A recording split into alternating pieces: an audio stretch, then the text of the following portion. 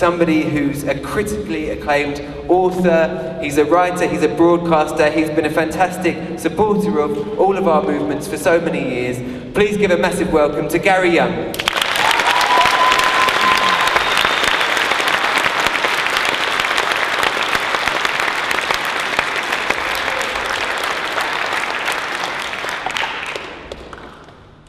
Thank you.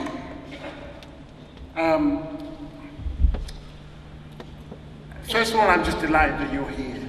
I arrived back from the States with my kids in the middle of August.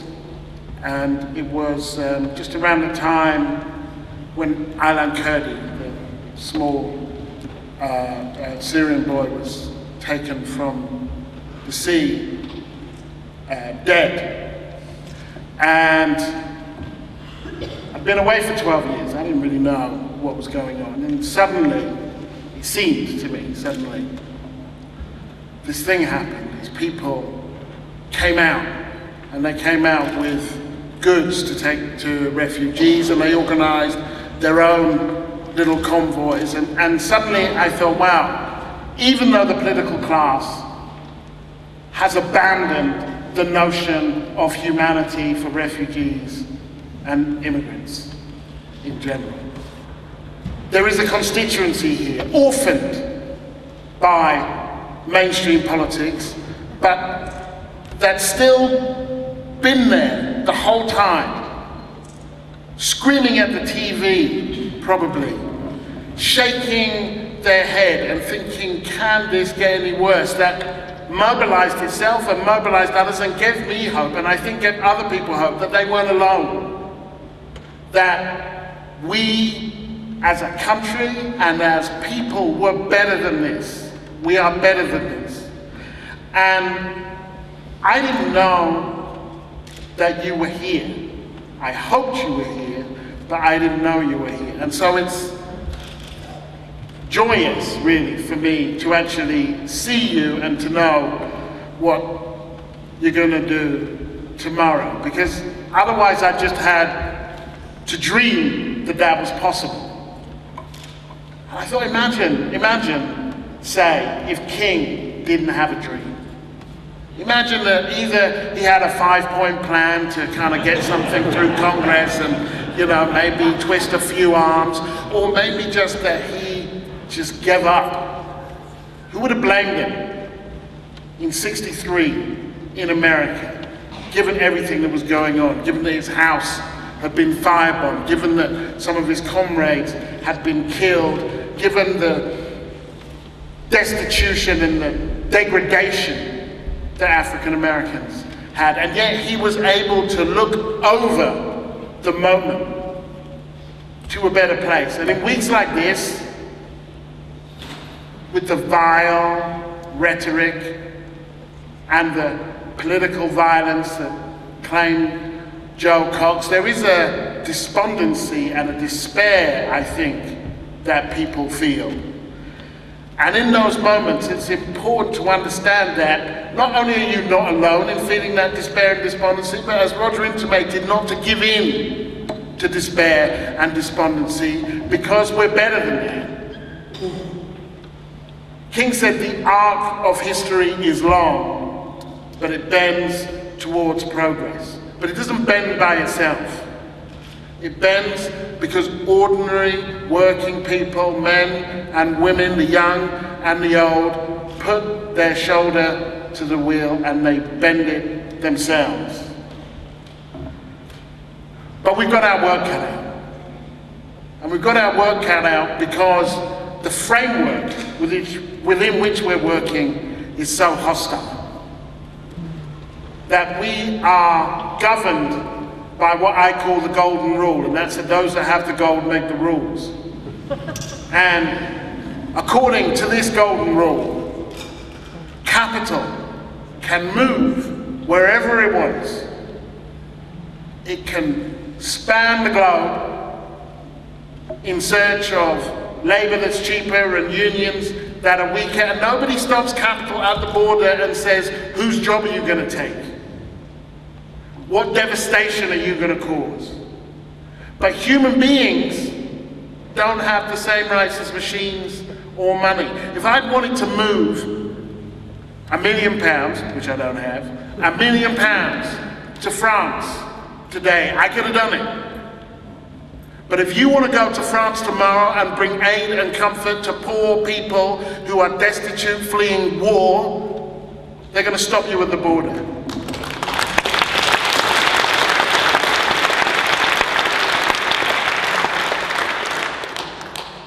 That is the system that we are working against. And it produces these awful paradoxes, because refugees don't come from nowhere. In no small part, they come from the economic policies that our government and other governments pursue, and the foreign policies that our governments and other governments pursue. That if a country democratically elects a leadership that decides it's going to stand foursquare against poverty and for pensions and for workers' rights, then the invisible hand of the market will grab that leadership by the neck and shake it until it gives up. Look at Greece. That there is no democracy in a world where basically whatever you vote for, capital gets in. And so, a large number of people are fleeing economic policies created by the World Trade Organization or the European Union or the Eurozone or wherever it is, many of which we are a part of, and many of those policies we advocate. But that's not all. They're also fleeing wars, illegal wars that we started, that created havoc and mayhem, that decimated whole countries and forced people to flee. ISIS did not come from nowhere. ISIS was created by our war. We made that problem.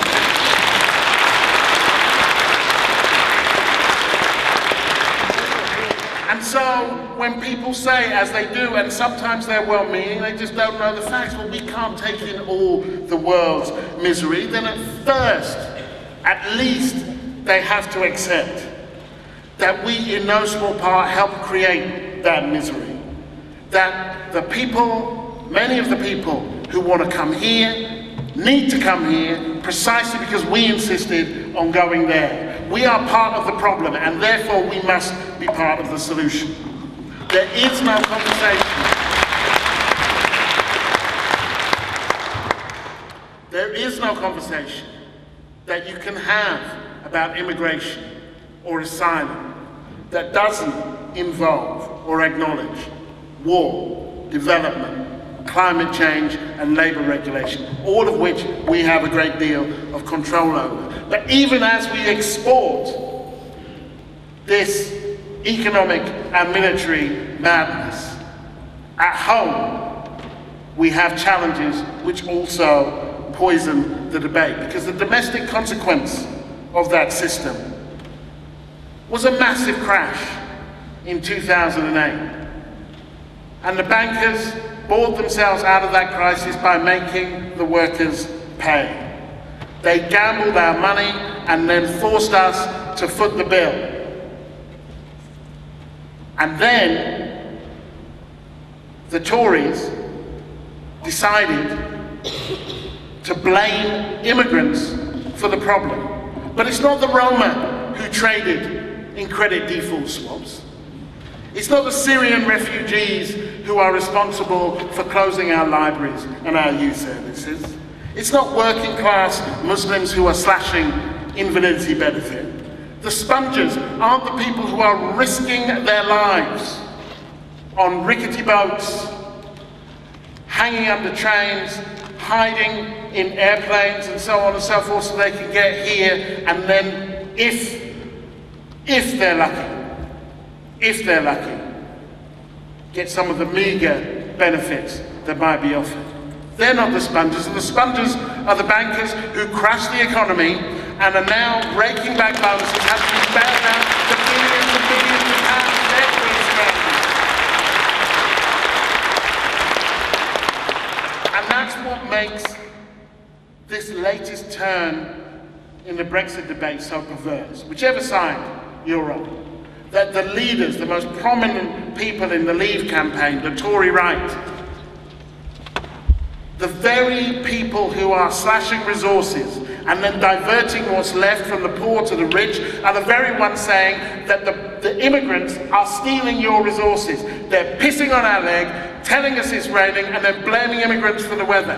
We can't have that.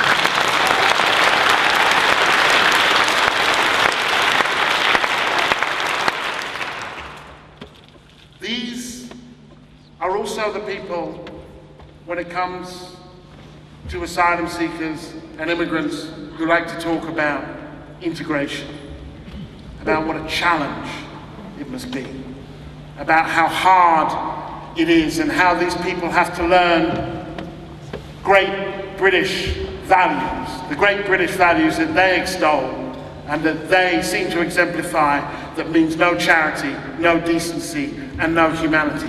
But the people who have the real trouble integrating aren't from Syria or Eritrea or Ethiopia or Libya. They're from Eton and Bullingdon and Oxford. These are the people who struggle in society. These are the people who have no idea how ordinary working people live. The major obstacle to integration, it's not the hijab or the niqab or the burqa, it's racism, pure and simple. It's not language or culture or religion, it's racism. Sometimes you have to call things for what they are. If it's racist, it's racist. I want to end by saying that this week, more than most weeks that I can remember, we know that words have consequences. If you describe a group of people as cockroaches and vermin, if you portray them as being less than human, then don't be surprised if they're treated as less than human. What was amazing with the Aylan Kurdi incident, where I was, as far as I was concerned, it was like the story of Metamorphosis, Kafka's Metamorphosis, in reverse. That's what it took to humanize a section, people from the boats, because that will only encourage them. And guess what? They drowned. They drowned and they died. And I said, European racism killed that kid. Were it not for the push against asylum seekers, those boats could have been rescued and those people could have been rescued. And Lord Finkelstein, this is outrageous. It's outrageous. Never heard something so preposterous. He said it's much more complicated than that. And I said it's not. If a boat's sinking and you won't rescue it, it's really not that complicated. If someone's hungry and you won't feed them, it's not that complicated. If someone's not got a house and you won't shelter them, it's not that complicated. It's not that complicated.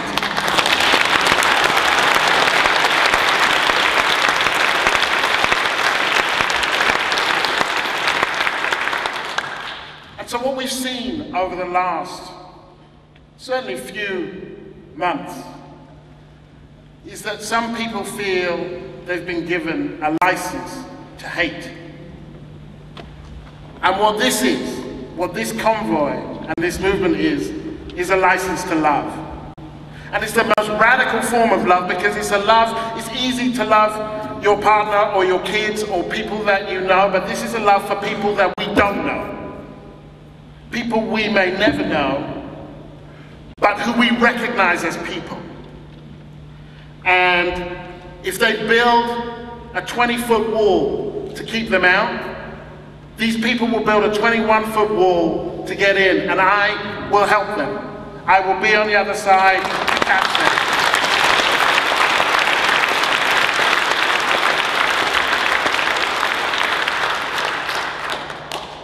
People say we should look after our own, and to that I always say to them, these are our own. These are human beings. This is humanity. They are our own. I claim them. We claim them. They are people in need of help and assistance and solidarity, and that's why I'm so delighted that so many of you are going to go tomorrow, come what may. Say it loud and say it clear, refugees are welcome here.